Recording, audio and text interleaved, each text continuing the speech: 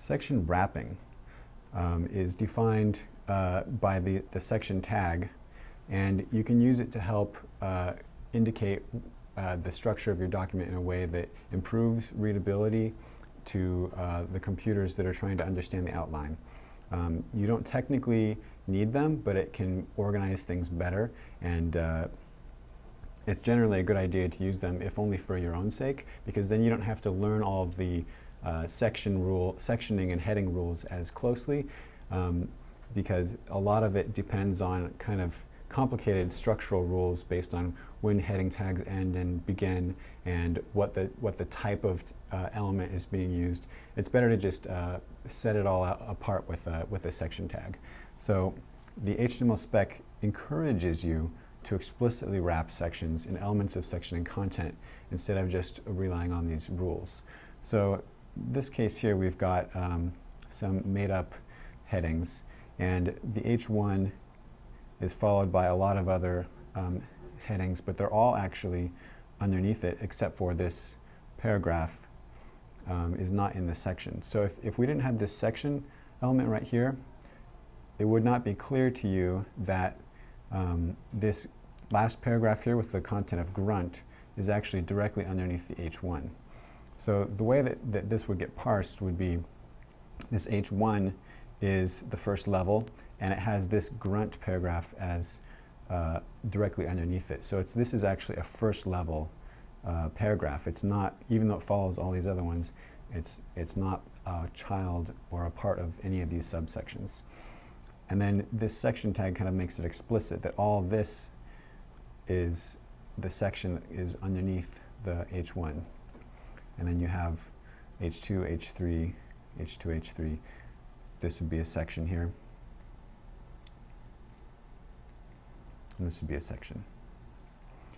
And note that this paragraph here would actually be, again, underneath this H2. So if you wanted to put a section around this part, you could as well.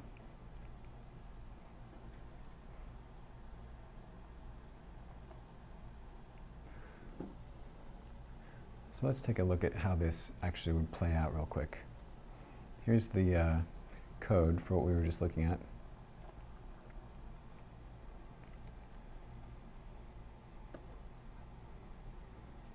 And this is how it shows up in the browser. So you're going to end up using styling to make sure that it looks a little bit better than this, because this is it's using the complicated rules, and it may be a little bit confusing. But you should be able to see that this is the largest text. It's the level 1 heading corresponding to this heading here. And then this section, if I highlight it, is all of this. So this grunt text right here is part of this section, part of this level heading. Now the next two elements, bar and, I don't even know how to pronounce this made-up word, quicks, are both the second largest text, which makes sense. They're level 2 headings, and they're both inside this section. And H3, thud, is the next largest, along with blah. They're both children of this. Baz here would be a part of this section.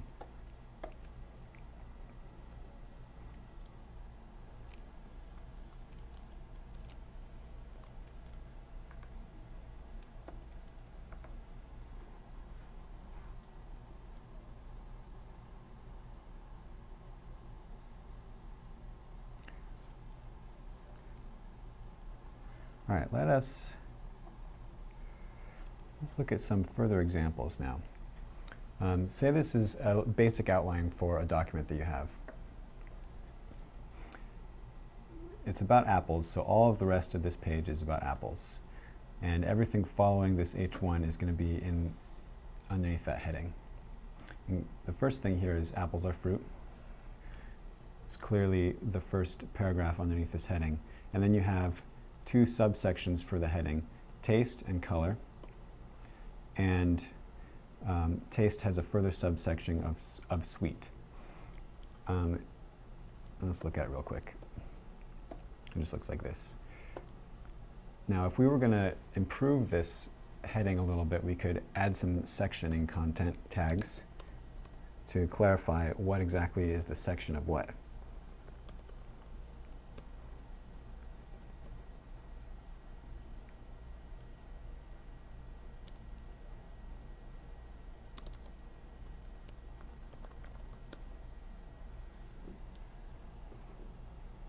So this is all one section.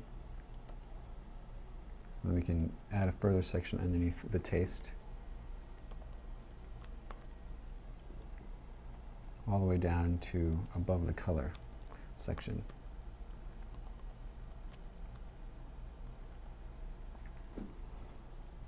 Now this is clearly its own section. Furthermore, we could add a section here.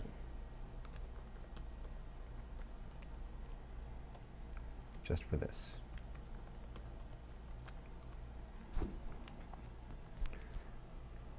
So if you remember the rules that we had, this section gets the heading of the element above it.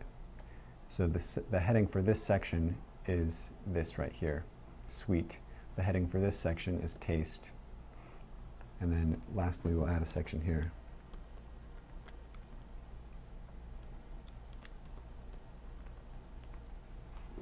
The heading for this section is color. And let's fix the indentation.